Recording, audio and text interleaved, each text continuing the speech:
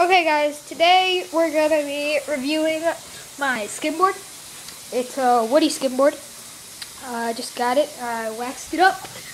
I don't know if you can see that.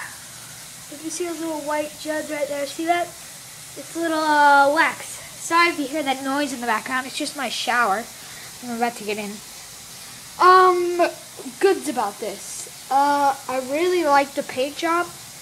And I really like the wood design. It's really thin, and it's got a curvature to it, so you can really ride the little bit of water that you're skimming. What else is there? Okay, I also like the paint job.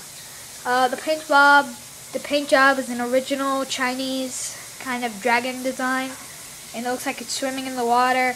So yeah. Now let's get on to the bads.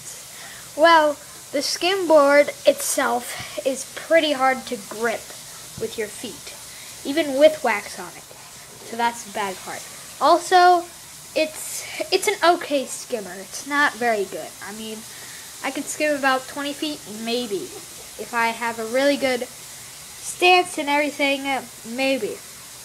Okay, now let's move on to see what the back looks like. The back, traditional woody board, as I said before.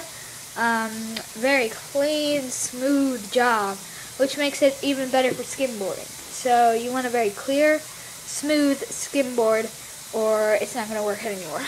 Alright, so, as you can look at it from right here, hold on, sorry guys, you can see kind of the, I don't know if you can see this, but you can see kind of the curvature of the board, how it curves this way, so you can really skim the little bit of water. Thanks guys, and I'll see you guys later. Bye.